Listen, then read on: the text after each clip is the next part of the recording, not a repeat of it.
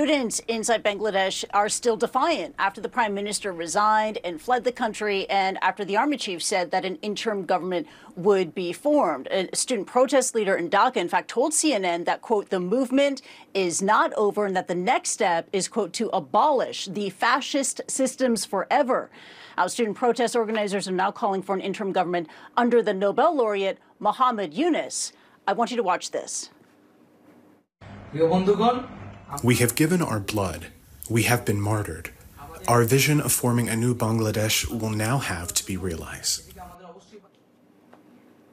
Meanwhile, the president of Bangladesh is promising to consult all parties on an interim government and has announced the release of detained student protesters as well as an opposition leader. Now, after the Prime Minister Sheikh Hasina fled the country, huge crowds took to the streets in Dhaka. Let's bring up the video for you. And in this aerial video, you can see the numbers, you can see the scale of these protests, thousands just taking to the streets of Dhaka. Meanwhile, thousands also stormed the prime minister's official residence. And in this additional video, you could see people breaking into and vandalizing what was once a highly protected government compound. Now, all this upheaval comes after some of the worst violence that Bangladesh has seen in decades. Earlier on Monday, armed forces opened fire with live rounds on protesters in the capital. Last month, about 150 people were killed during clashes and protests. And all this turmoil, it began last month when students wanted an end to this controversial quota system for government jobs. That then spiraled into a wider campaign to oust the prime minister.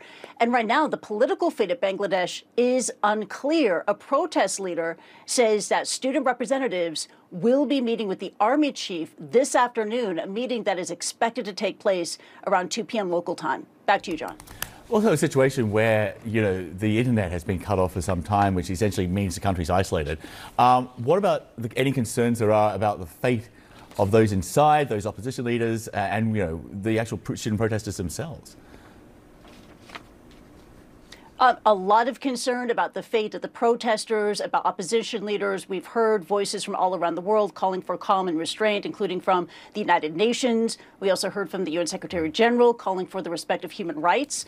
We also heard from the World Bank saying it's hoping for a swift and peaceful resolution to this political turmoil. The White House has also weighed in, urging for a democratic formation of an interim government. It also commended the army of Bangladesh for restraint. And we're still trying to get a picture of the situation inside the country this day to see how much violence is taking place even after the exit, the dramatic exit of the prime minister. Meanwhile, I also want to add that the U.S. Embassy in Dhaka is advising all U.S. citizens who are still in the country to shelter in place. It says that further violence in Bangladesh is possible. John.